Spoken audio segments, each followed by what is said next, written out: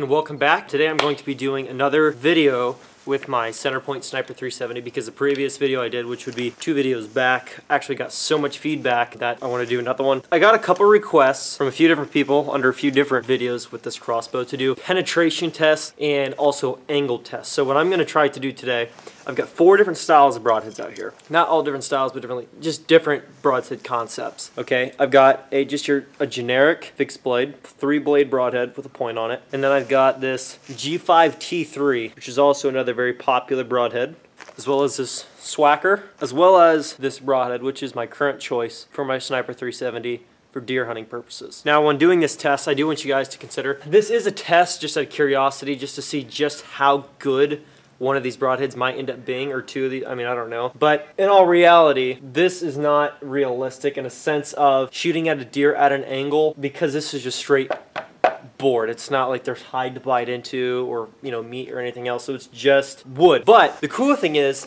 if there's broadheads out of these broadheads that can perform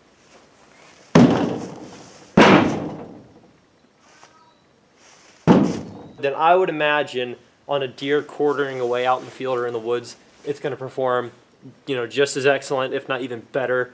Obviously, given that this is not actually deer hide, this is just wood, and on a hide, it'll bite into it a lot better, I feel. Let's get right into this. Going to test these broadheads. Probably going to start out with the fixed blade, then go to the T3, then the swhacker, and then the NAP, and just see how they perform, and just see how it all turns out. I think this is going to be a great test.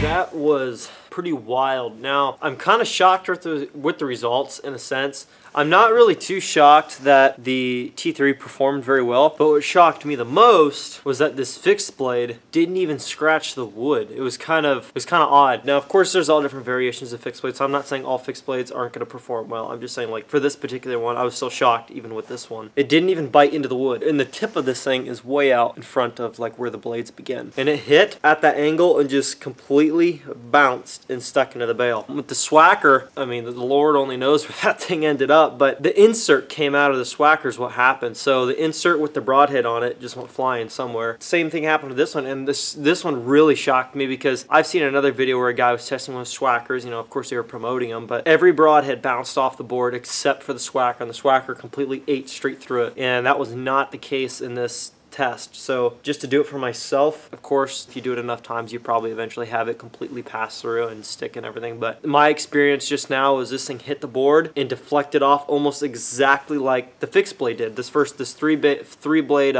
fixed blade. It hit and it whipped and bowed so bad it busted this whole top part of the bolt, and actually the knot came flying out, and the insert, it wasn't like it just busted off and went flying. The insert came loose when it hit that board. I'm sure it knocked it loose, and then with that just force, it just kind of like tossed it. I don't know where it went, but the swhacker did not bite. It bit into the board, like you could see where it tried to bite in, and it made a big crease in the wood, and then it just deflected, but it did not completely bite in and pass into the board. This is out of order, but here is the NAP Spitfire that I used, and this broadhead did exceptionally well. Not great, but it performed way better. The reason I'm saving this one and the T3 for last is because this one and the T3 performed the best. This one sucked, the swhacker sucked, and I was a believer in swhackers when I killed deer with swhackers. Of course, like I said, It's going to perform way different on a hide on an animal than it is with the board. But this is just a test that I wanted to do for myself, just to see just how well a broadhead could perform even on a board at that sharp of an angle. These two were not good.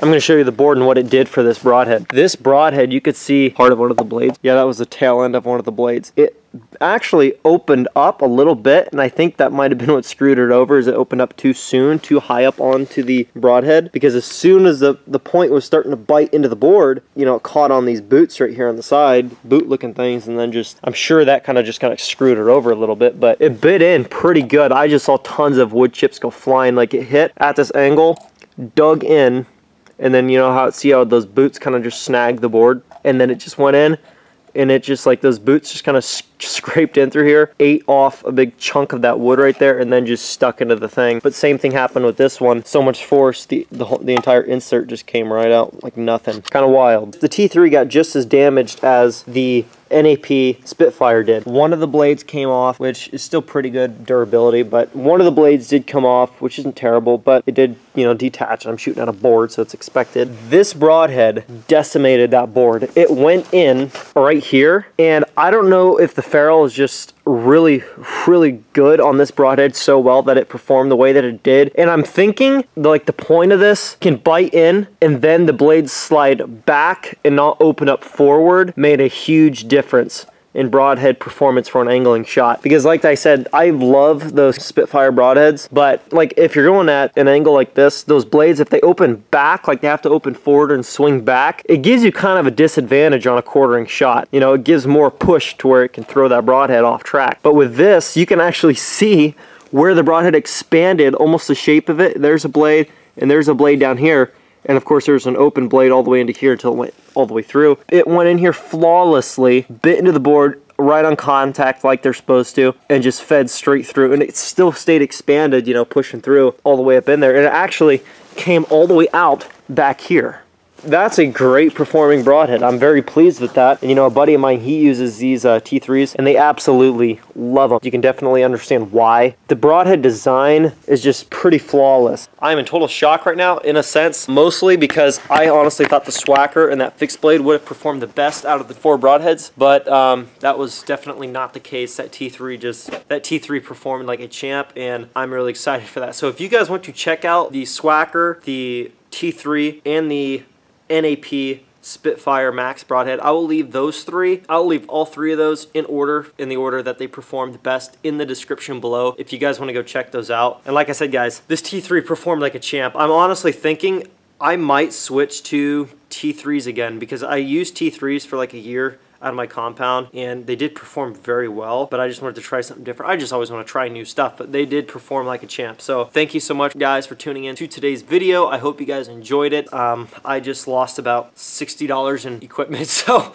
if you guys could please like and share this video and leave comments, that would be awesome. I'm actually getting some comments on YouTube right now. So thank you guys so much for watching. Please give the video a thumbs up. I want to try to get this video up to 50 likes if that's possible, so please do that, guys. Anybody watching this video, please give it a thumbs up. It helps out a ton, and leave a comment below. Thanks for watching, everybody. I'll catch you in the next video.